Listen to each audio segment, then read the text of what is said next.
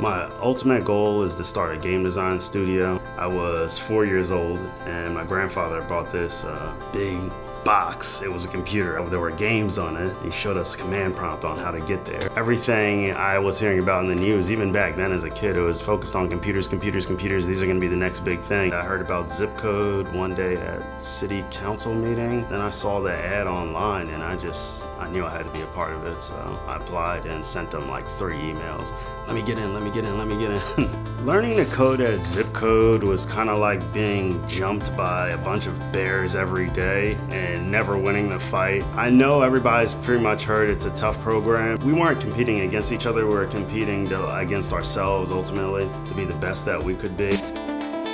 A computer science degree doesn't guarantee that a person is ready for the workplace. You have to have a certain mind to it and actual passion for it to really move forward with the discipline.